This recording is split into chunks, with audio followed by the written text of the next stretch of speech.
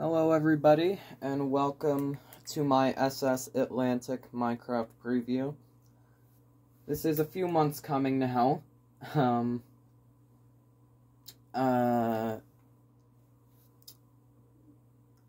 the Atlantic was the second ship built for the White Star Line, I believe, after the Ismay reboot.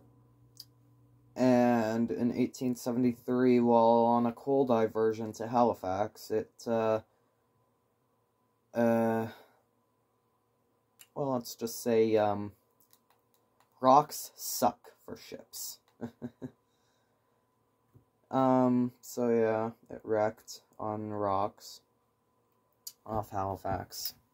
I don't want to say Halifax, it was a little off course to Halifax, I forget what the little town was that it's called, but, it wrecked in Nova Scotia. So, yeah. So, this is 128 blocks long.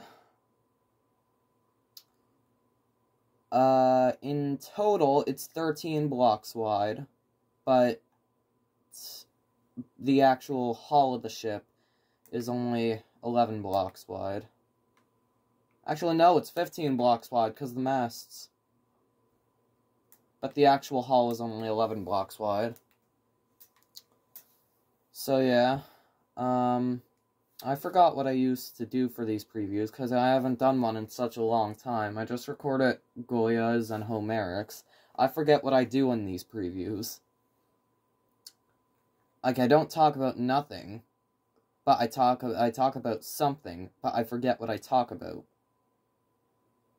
So, that's kind of ironic.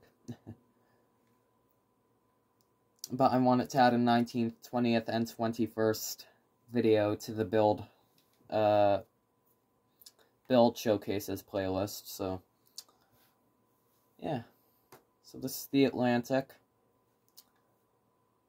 You might think that I used the Britannic's hull, because I've already done the Britannic, and I haven't done the updated propeller on this yet. You might think that I used the Britannic's hull, but no, this is an actual made from scratch hull. Also, to coordinate with the fact that Britannic's hull was quite bigger than Atlantic's, I think.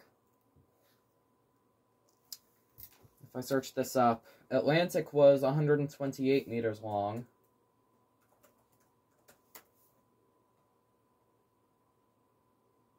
And the Britannic was 142 meters long, so it was quite a bit longer than the Atlantic, but there you go.